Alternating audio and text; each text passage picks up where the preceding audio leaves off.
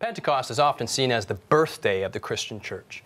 Some see it as the coming down day of the Holy Spirit, but there's something more to this than just those elements. Find out on this episode of Inverse.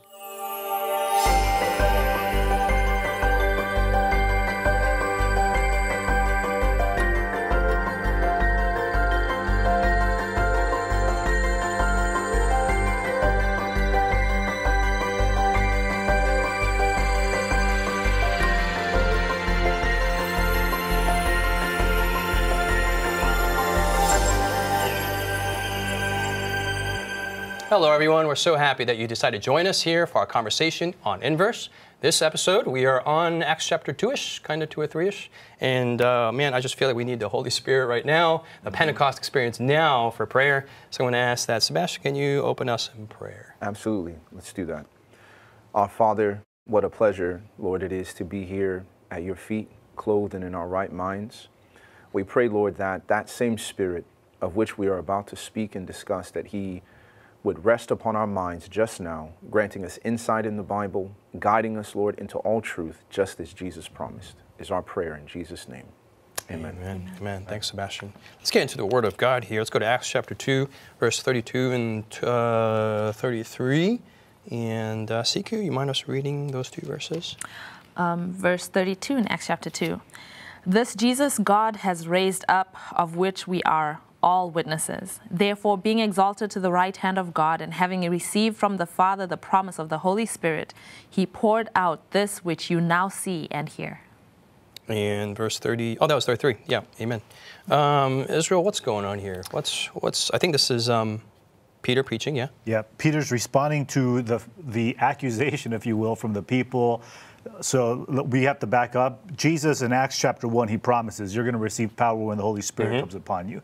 And He says, you're going to be my witnesses. This is not only the command, but also the promise that Jesus gives His disciples prior to His ascension. You are going to be my witnesses.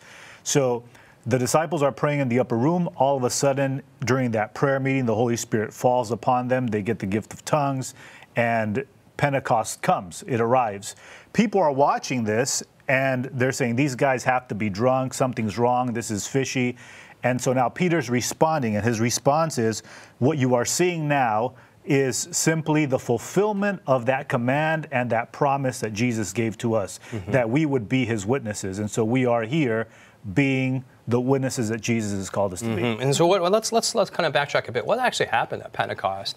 You know, we have Pentecostal churches, we have Pentecost experiences, we've got revivals called Pentecost. Everybody was going through Pentecost. Siku, give us a biblical synopsis on what actually happened at Pentecost. So they're up in the upper room, and it says when the day of Pentecost came, there was a sound that was heard, as if it was a rushing mighty wind, right?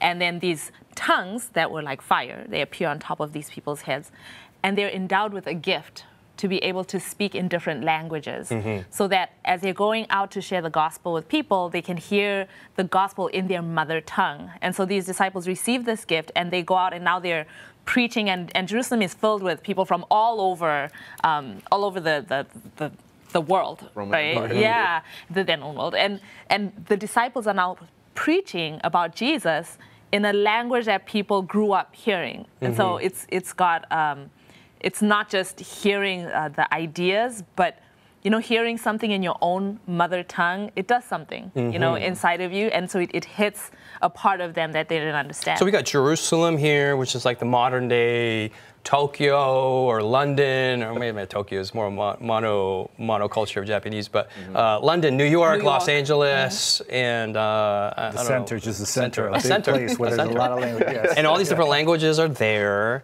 And so this is not an angelic language. This is not an unintelligible language. This is, well, what is it? The Bible says here, verse, help me out here. It says in verse 6, right? Verse 6. And when this sound occurred, the multitude came together and were confused because everyone heard them speak in his own language. And that phrase is repeated throughout that passage in their own language. There is some understanding going on there. Why does God give this gift of tongues? Right here? Well, I think, going back to Siku's point about the Jews were required, based on Deuteronomy 16 and Exodus 23, that they're 3 times a year, God said they have to appear in Jerusalem. Every man has to come.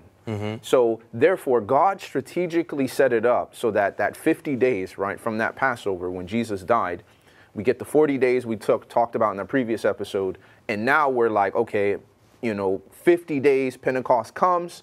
Every person who is a Jew in any place, right, Greece, Macedonia, whatever, he's like, I have to go to Jerusalem because God says I have to go to Jerusalem. So they're there to celebrate this Jewish festival, but yet it was perfectly set up for them to receive the gospel. But the problem was, if the Holy Spirit came down upon you and gave you power, right, but people can understand your powerful message because they're speaking different languages. So at that point in time, God gave this particular gift to support the mission, right, which was the foundation of what we looked at in the first chapter of Acts, which was all of this, receiving the Holy Spirit and being in one accord, was so you could fulfill the mission. I love that. The foundational layer is mission. Yeah. Yes. And everything added to that is just to support this foundation of mission. Yes. Some people have taken these gifts and then they've kind of bifurcated and separated and made them independent of mission, and then just for us to experience in themselves. And there's a disconnect there on a certain level. Big time. It gives us a picture here. We get a picture as to why God gives us gifts. Okay. The reason for the gifts is to advance the mission. And what I love about Acts chapter 2 is Acts chapter 1 kind of sets the foundation for us. And Jesus is giving the early Christian church, it's a small church. It's made up of a little over 100 people. It's a very small church. They're made up of people that, according to the text, they're not educated individuals. And they have this awesome responsibility of being the witnesses of Jesus. And he says, unto the ends of the world, you're going to be my witnesses to the entire world. If you are a part of that group, if I'm a part of that group, I'd be thinking like, how in the world is this possible? How is God giving me this enormous responsibility that there is no way I can fulfill? And so the early Christian church, I imagine them being somewhat nervous and confused regarding, the mission that God is calling them to do. How are we going to be God's witnesses all over the world? This is an impossibility. And so what God does in Acts chapter 2 is he removes the element of the impossible. Yeah, it might be impossible for you, but it is not the capabilities that you now possess or that you ever will possess that will determine success. And so Acts chapter 2 comes, the early Christian church is thinking, how am I going to accomplish God's vision, God's purpose? Boom, you have this supernatural gift to speak in tongues that you never studied, to speak in languages that you never grew up listening or speaking. Now, all of a sudden, the mission that God gives to you and that gives to me seems a little bit more possible. Yeah, and so God is removing he's like, look, don't worry about what you don't have. Worry about what you can receive, which is here, the filling, not just the receiving, but the filling of the Holy Spirit upon the life of the individual. And think about the fact that, like you said, right, you're sitting here thinking about the difficulty of the mission globally, but even specific to Jerusalem. Like, you want us to talk about Jesus who just died publicly, shamefully, right? This is not the place you want to start and being like, oh, he is risen and da-da-da. It's like, that's crazy. People who killed him. Exactly. It's like, yeah, we need you to come along. That's where he wants you to start, where it seems to be the most rub. And that kind of experience for the disciples is like, yeah, you're going to start here. How are we going to even reach these people locally who know us, who saw us fleeing Jesus when he was being crucified? Which speaks to, I think, when God calls us to be witnesses, probably the hardest place that it is to be a Christian witness is in your own home. With people who see you every single day. They know the ins and outs. They know how to rub you the wrong way. And it can be a really scary mission, I think, sometimes even scarier than going out to the ends of the world. But then Jesus calls us to be a witness in our own homes to the people who know us best. And then he says, I'm going to give you the power to be able to do that, which seems impossible. You see these concentric circles, and sometimes you wonder if we actually focus on the opposite. We try to do the larger first, and we neglect that which is central. Makes you kind of be more reflective on how the Holy Spirit works in your own life. Sebastian. You know, the other thing that is also the word witnesses gets me is because it undermines this whole concept of being completely theologically all put together in order to be active for Christ, because it was about witnessing to his resurrection and the things that they had seen and heard. So there was this sense of this experimental religion that I have experienced things with Jesus, and therefore you're testifying to what you have seen, what you have heard. And so I think this makes the Christian movement more powerful, because it's not like, oh, we need to have an 8-session meeting in trainings with you, that came, as we'll look at later in the chapter, that's coming through the fellowship, et cetera, et cetera. But that initial ordaining as a witness just simply came through being able to share. Acts chapter 2, I think, reveals to us what happens when the Spirit of God takes over the life of an individual. And I think it's great to begin early on the story of the church in this way, because it gives to us the ideal that God had for his church. His ideal, his plan, his mission has always been to be in control.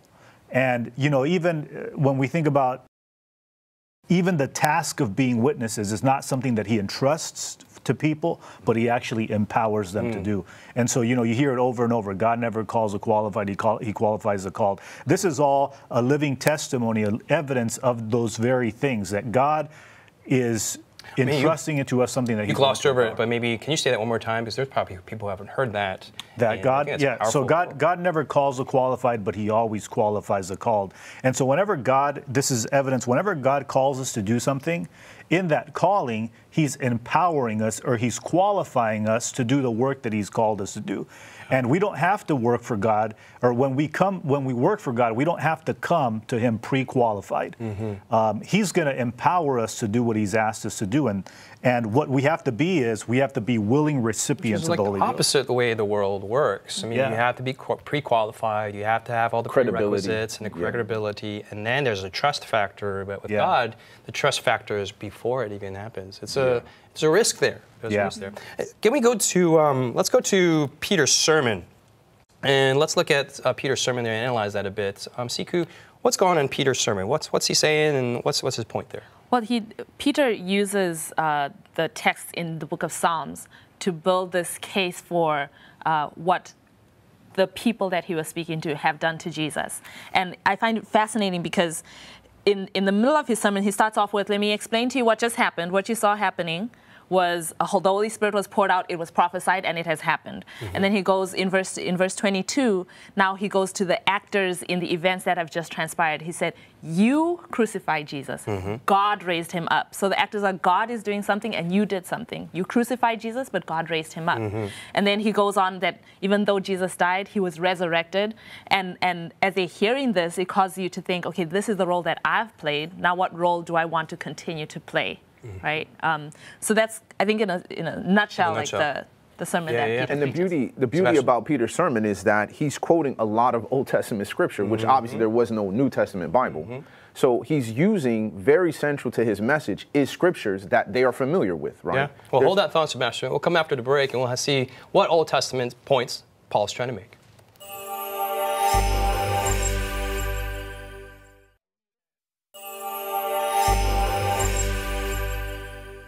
Hey, welcome back, you guys. Before the break, I mentioned that Paul was preaching here, but Paul wasn't preaching. He doesn't come on until later, chapter 9. Here we have Peter, and so we got in the spirit of forgiveness. And for those of you who are watching, you want to make sure that you're biblically correct, and you want to quote the Bible verses correctly, like Peter does in his sermon. Amen. And this Pastor, you're mentioning he's quoting Old Testament verses from the right people. So what were you mentioning? So when you think about, modern day sermons, it separates a sermon from a talk, from a speech, from a political rhetoric. Like Peter is not just engaging in oratory, right? Practice. Oh yeah, this is a good rhetorical tradition that we can use, because you had the Greeks, you had the Romans at that time.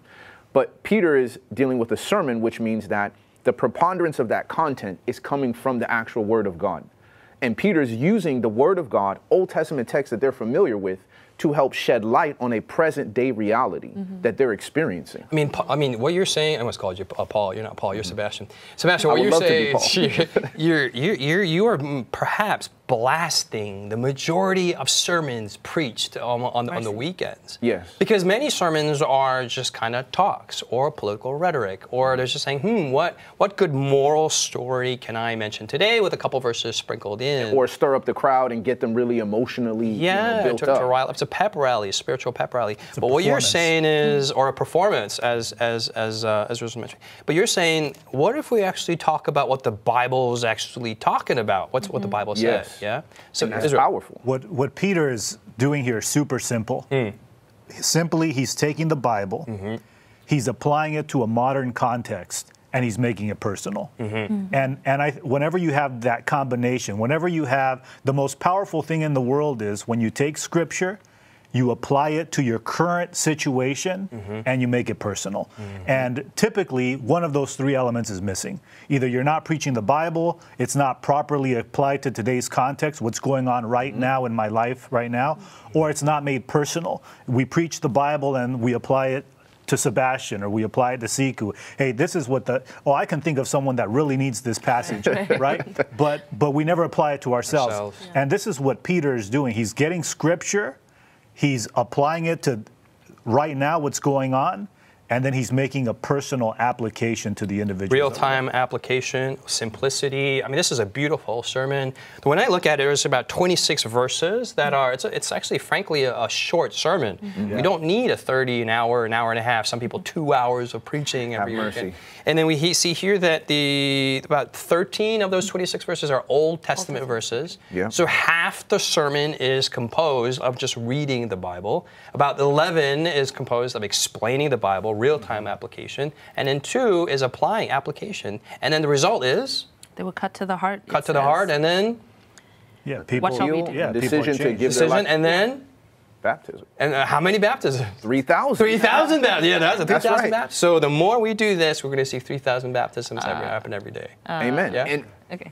No, you don't. We have a not-believer here, Sebastian. totally a believer, but please, ladies first. No, I mean, I was just going to say, people don't always respond to cut to the heart by wanting to be baptized. That is That's right. what That I'm is true. saying. That's true. We'll see that a little bit later Yeah, on. yeah. Cut into What the happens heart. because Yeah. they'll cut some other people. Siku, how do you in the respond to cut it to the heart? in the process. Okay, let's calm down. Yeah, Calm down. Simmer everybody down. take a simmer deep breath, down, Sebastian. Calm down. Israel. What's important for us to notice, I think, about Acts chapter 2 is that Peter is not, we give Peter a lot of credit for that was a powerful sermon. I mean, the guy's just reading the Bible. Right. And I think by many standards today, I don't know about then, that's traditionally how it was done, but by many standards today, this is a very just common, average message. He's reading the Bible, a few comments. And so what's important for us to notice is the power is not coming from Peter's sermon. The power is coming from the Holy Spirit. But the Holy Spirit is available whenever the Word of God is preached, whenever it's applied personally. That's when the Holy Spirit shows up. And also recognizing the vessel's preparation, right? Yeah. Peter was in the upper room. Yeah, critically important. Peter received something without the crowd. True. That transformed what he Yeah. did in the crowd. Right. Okay. I think we spent some time on. Oh, go ahead. I just want to talk about that preparation in verse 23. 23. I think for me, it's talking about the personal application. Yes. Talking about Jesus, him being delivered by the determined purpose and foreknowledge of God, you have taken by lawless hands. You have crucified him and you have put him to death, and then God raised him up. Pretty That is, straightforward. yes, it's a very, very bold thing to say. And these are the people who ran away and hid after Jesus was crucified. These are Peter the people who were was, yeah. cowering. Yeah. And so for him to come out and speak so directly to the people who crucified his Savior, the preparation of the vessel, you know that Peter's not looking out for his own life right now. He's not thinking, how am I going to be saved? Somehow he has receded into the background, and the message is way more important than his own personal safety. And he's been transformed, right? He wouldn't stand before in the same place with the same people, and now he's standing, which goes to show what the Holy Spirit does in the individual's life. That transformation. And just as a caveat, though, here Paul, I keep saying Paul, Peter is not trying to get something off his chest. He's not blaming them and there is an accusation because that's very sharp who he's pointing to. Yeah. But the objective is that, hey, if you repent, we will receive the Holy Spirit by the merits of Jesus' death. So let's get to that point. But they need to acknowledge what they did. So But there's a love here on a sharp tone, but love is the carrying motif. Yeah. Right, before they can then benefit from what Christ did on the cross, they need to own it. Right? I need to own that I'm the one who put Jesus on the cross before I can be benefiting from what Jesus did for me on the cross. Correct. And so he has to personalization of the cross. Yes, he has to bring that message home. And in our Christian experience, Jesus died on the cross so everybody could be saved. But until I recognize that it's my sins that put him on the cross, it's what I did that caused him to give up his life, I'm not going to benefit from what he gave his life for. Yeah. Something, I have to go back to Acts chapter 1. I wish I was part of that episode, but. Nah, bro. You know, but it's what Sebastian said, I think, was super profound, and I think it's easy for us to gloss over that. And that is the personal preparation that Peter had. That is why Jesus said, wait.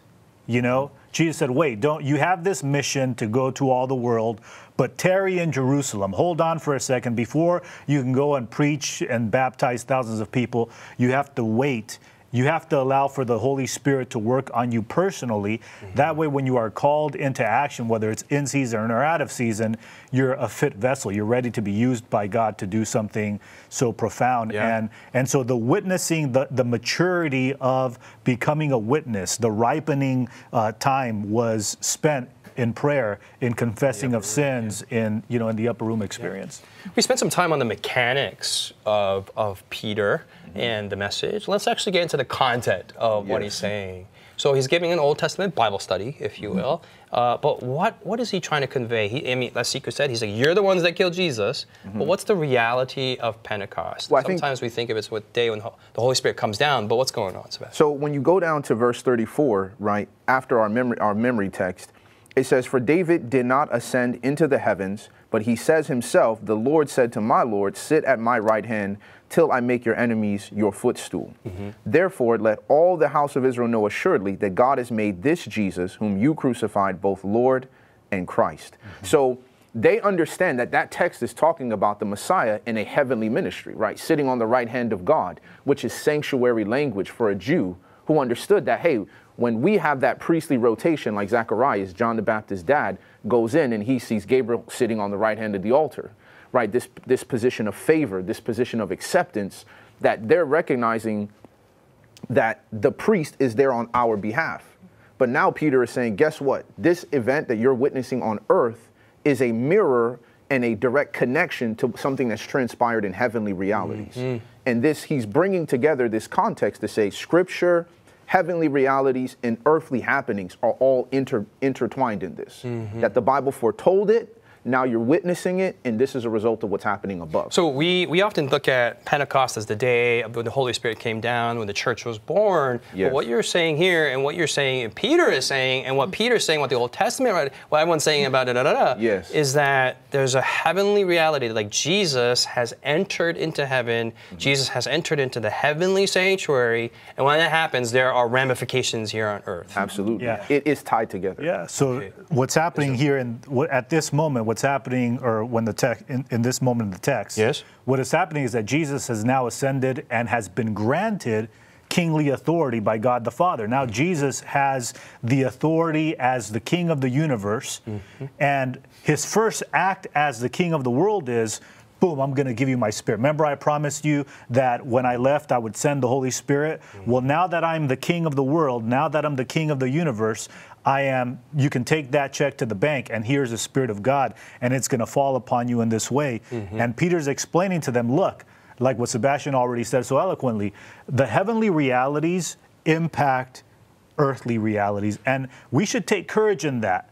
We should take courage in the fact that heaven is interested in what's going on right now. Amen. And even crazier still, that heaven is responding to, or that heaven lives based on our reality. You know, that heaven is so invested in our reality that it modifies what is going on. Not modifies, but that it I can't even think of the language. Kind of invades, in that, a sense. Yeah, it responds to what is taking place here on earth. You know, heaven is very interested in us. And so God sees we need the Spirit, and he gives us the Spirit at a point in time. Like the principles that I'm picking up here is Bible study, it's simplicity, it's Christ-centeredness, heavenly sanctuary, Holy Spirit-centeredness. How do we, let's make it real practical, like how do we get that? How do we do this? Well, I want this experience, and how do we get that? We'll go to Siku first, then we'll go to Sebastian.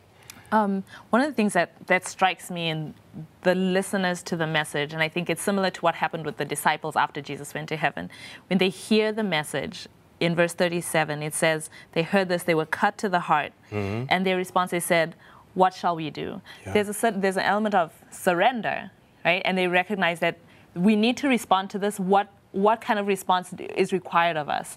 And a willingness to do whatever it takes to connect with this reality that they're experiencing. And I think for us, like being willing to say, you know what, there are these realities that are ongoing. I'm willing to surrender my life so that I can be connected with the realities of Jesus being in heaven. Yeah. What does that mean for my life? Lord, heaven is willing to alter its reality shaped around the fact that we are, in a spiritual struggle. And what shall I do? How am I going to live my life in the light of what is going on?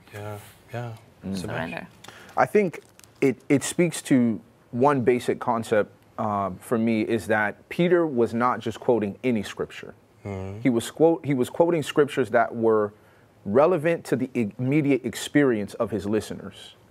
So when we think about preaching a sermon, right, that is biblically based, that is Christ-centered, and that is reflective of heavenly realities, which you now see and hear, Peter says, your senses are picking up on something that heaven is doing. Yeah. And I think it started with studying those parts of the Bible that are relevant to your actual present day experience. It doesn't make sense for me to be like, well, I'm married and I have kids, but I'm looking through Jeremiah, and I'm going through the weeping prophet. Not that the Bible is irrelevant at any point in time, but I find that there's a prophetic relevance that Peter brought that's very different than just a general teaching on some theological point. Yeah. That made it very specific and very powerful, that the Holy Spirit could use that and take it to many the heart. philosophers surmise that should we find life on other planets, it would change the course of human history. It changes the narrative of humanity, that we are not here by ourselves. And what the message of Pentecost is really saying is there is a heavenly reality, that Christ, who came into our human reality, has now ascended to heaven, and all of heaven is invested in human history. Amen. It changes who we are as human beings, and that is one at the core of the church's message. Hopefully it's changed your reality, it's changing ours as well. Thanks for joining us. We'll see you next week here in Inverse.